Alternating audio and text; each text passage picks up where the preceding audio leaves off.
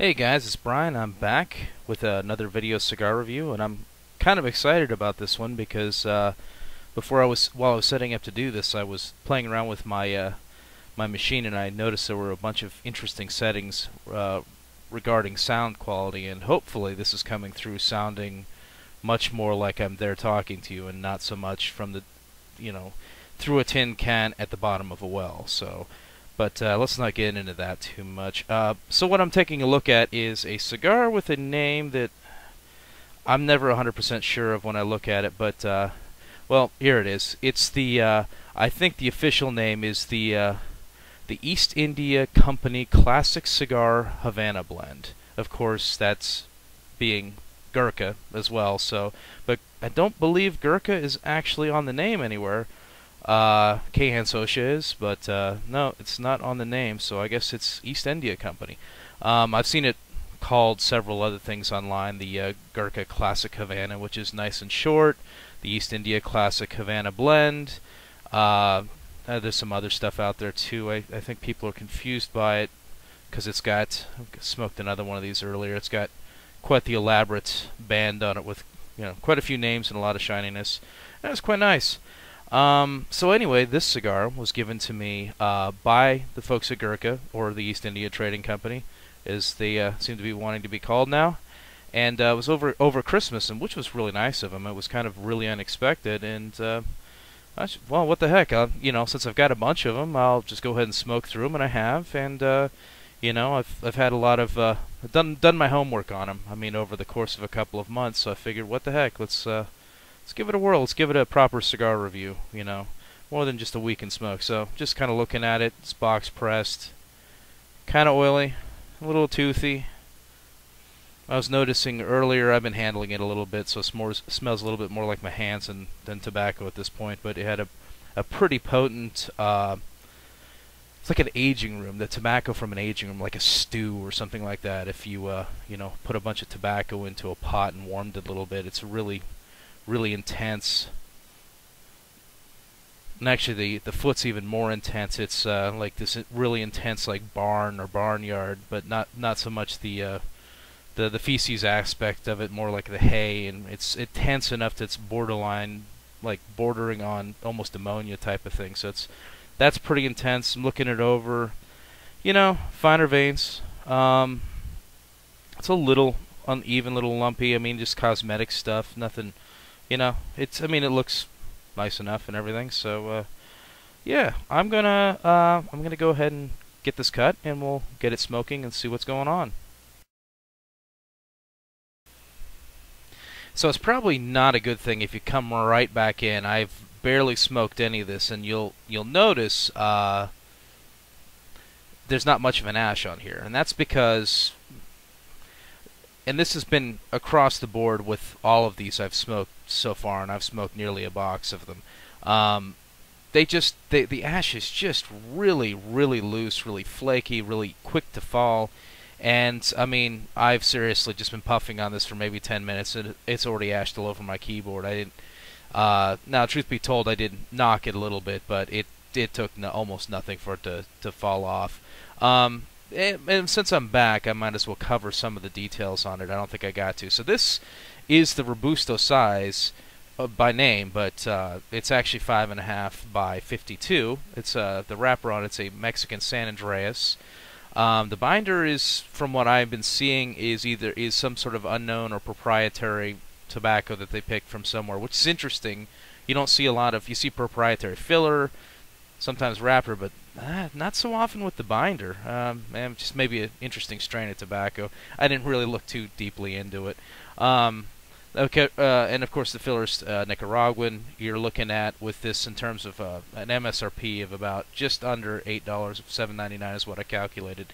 So I mean, so far flavor-wise, getting beyond the kind of it does have an easy draw, which I actually like. Some people have issues with that. They like the milkshake thing. I like it easy, but I'm like that. In terms of flavor, the flavor's pretty good. It's been a lot of kind of a mixture of a nice, like subtly sweet chocolate, like a rich chocolate. There's a little bit of a kind of a drier kind of earth mixed in with it as well, and that's kind of what I've gotten so far. I haven't really gotten too much more. There's a little bit of there's a little rough edge to it. Even this early on, it's not quite a spice. I don't know if I'd call it harsh, but there's a little bit going on. So, but I want to keep this quick, so I thought I'd chime in and give you the details. And I'm going to smoke a little further into this, so this doesn't become an 80-minute video. I'll be right back. Okay, I'm back. I've smoked down a ways. I've been really gentle with it. As you can see, the burn is a little on the uneven side. I'm trying to keep it going properly, and I'm probably have to touch this up or relight it here in a second. But see, it's getting down to the very large band, so it's going to have to come off momentarily. So it's it's been it's an interesting smoke, I got to say. I don't know if it has anything to do with that proprietary unknown secret binder that it's got, but I've picked up, in addition to that kind of the earth and the chocolate that I got earlier, I've gotten at one point it was kind of almost like a minty chocolate, like just a real light touch of mint, not over the top, not something that like any really potent or any strong mint qualities to a cigar usually is a turn off for me. I don't find this to be unpleasant. It's an interesting thing. So I've gotten a little bit of that. I've gotten some of the some of the edge of like an orange peel, but a little bit of the acidity, a little bit of the bite to it, and that seems to kind of describe what I'm getting more than anything else. So it really bites on you a little bit like that does, without being like really orangey or anything like that. A little bit of acidity. Went through the retrohale. I've gotten a see if I can keep this thing lit.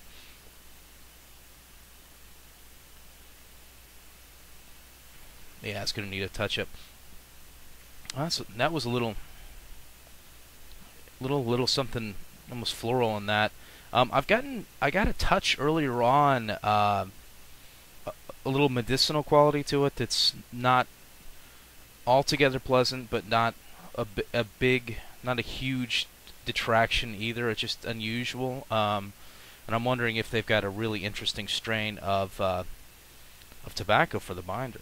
I'm just wondering if that could be it. And that, so far that covers it. It's an interesting cigar. It's going pretty well, despite the fact that it's kind of a mess to smoke. It really is. I mean, in terms of the way the ash holds up and some of the unevenness, but I mean, if you don't mind that, so far it's been pretty good. It's been pretty interesting. So I'm gonna smoke it down. We'll get it down towards the end, and we'll come in with a final thought on it.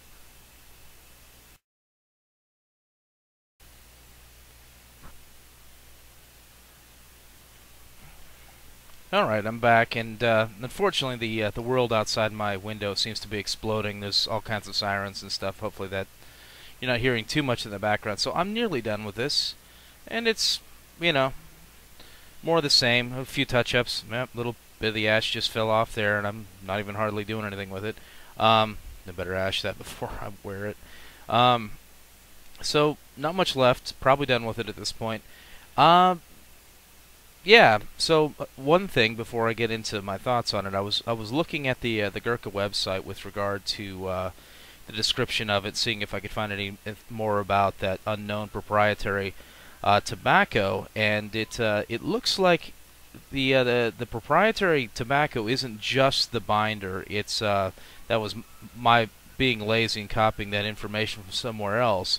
It actually looks like the Nicaraguan filler has some proprietary forms of tobacco in it, and it all kind of makes sense. I mean, I was thinking about this, and it seems like a very Gurkha cigar. It's the kind of cigar a Gurkha would make. There's those little things, little nuances, little interesting, quirky things to it that that kind of make it different from a lot of other things you smoke, like that little touch of mintiness that I got in the chocolate. As I got into smoking it about the halfway point, a little after I had shut off the camera the last time, I was starting to pick up more of a less interesting black tobacco flavor. It was just kind of there. That picked up. I got some roasted nuts kind of a roasted nut flavor that was not bad. Pepper, it kind of ramped up a little bit, but it ramped up a little bit, but it seemed like the flavor kind of faded out, and we were left with mostly just kind of a black tobacco and pepper type of thing. Some of the other notes that I'd gotten before were kind of pushed out. There were a little bit there in the finish. That's kind of the way it went. Yeah, I mean, there's not a lot more to say about it than that. I think it's an okay cigar. I appreciate them sending them to me as apparently a Christmas present. I like that. That was nice of them. But it's okay. I don't dislike it. It's not one I'm going to run out and buy a bunch more of. It's better than, say, the Royal Challenge, which I believe that's the one I smoked a few of the preceding year or the year prior to that. I think it's a better cigar than that, but I think it's a good cigar, and in the $8 price point, it's got a lot of competition, and there's a lot of great cigars at $8. So while I don't like it, and don't dislike it, don't think it's great, I think that Gurkha fans will probably enjoy it, because there's these, like I said, there's these little Gurkha elements to it that I think that people that are fans of theirs that follow their products will have come to expect. So definitely some interesting things going on there. It's worth giving a shot, especially if you smoke Gurkhas, or if you're just interested. This is a little bit more potent than some of the Gurkhas of the past that a lot of us are familiar with. So yeah, I mean that about covers it. I always say I'm not in love with it. It doesn't have a wow factor, but I think everybody should at least give it a shot. I mean, it doesn't hurt. And you never know. You never know. I mean, I've had some Gurkhas in the past that I've really thought were great. So I don't think this is one of them. But again, thanks for watching, and I hope you enjoyed it, and I hope the audio came through all right. And happy smoking.